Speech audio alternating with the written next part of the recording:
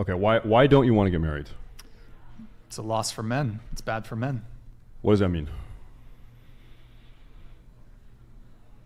Divorce, financial repercussions, alimony, lawyers, the state's involved.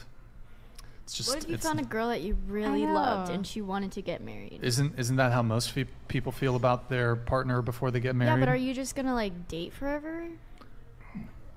Why? I don't understand this idea. Like, okay, if you don't want to get married, then that means you just want to be a player the rest of your life. I didn't do say you you want were gonna be a kids? player. I said you want to just date forever.